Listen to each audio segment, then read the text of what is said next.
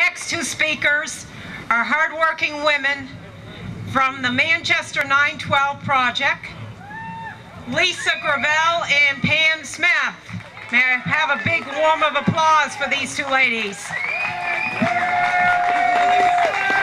Thank you. Has anybody seen my teleprompter? Bump. All right, I guess I'll do it the old-fashioned way. Here we are, 5 days away from the most important primary in my lifetime. It is our job to make sure we send the right person to the general election in November. Hopefully we have all educated ourselves and are prepared to do just that. Something I have personally realized is that it's not always the establishment pick. Think about it. Isn't it the establishment responsible for the mess that we're in? Republicans and Democrats alike. Washington seems to have forgotten that they work for us. I hear a lot of people saying we need to implement term limits. Well, the Founding Fathers set up a system that does just that. It's called elections. When our representatives lose their way, it is our job to send them packing. We need to hold them accountable, hold their feet to the fire. I urge everyone to stay engaged even after the elections. With that, I will let Pam talk a little bit about our group.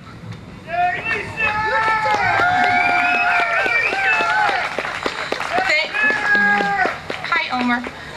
Thank you all for coming out today. In March of 2008, the 912 Project took on a life of its own, and we've grown in membership to over 500 since its inception just in the Manchester chapter alone. We've spent the last year having all candidates that have accepted the invitation to come in for Q&A, along with liberty groups, voter fraud awareness groups, and many other New Hampshire-based activist groups. We hold our monthly meetups at Murphy's Tap Room on Elm Street the second Tuesday of every month. Due to the primary and general elections, we've held off on these meetups for September and November. Once the primaries are over, we are going to try to get an October meeting scheduled so you can meet the local candidates as well as the primary winners. We've heard many people say that the Tea Party movement will fade away after these elections, but I can assure you that the 912 movement has no intention of doing so.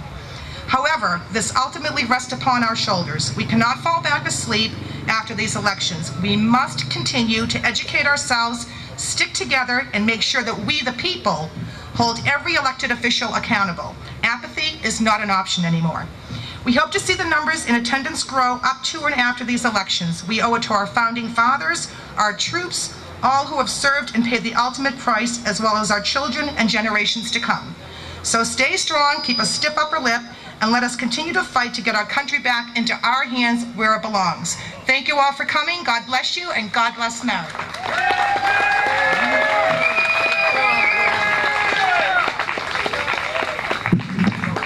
Thank you, Pam and Lisa. Great speech. Our next order of business on the agenda is some more patriotic music from Jerry D. Jerry?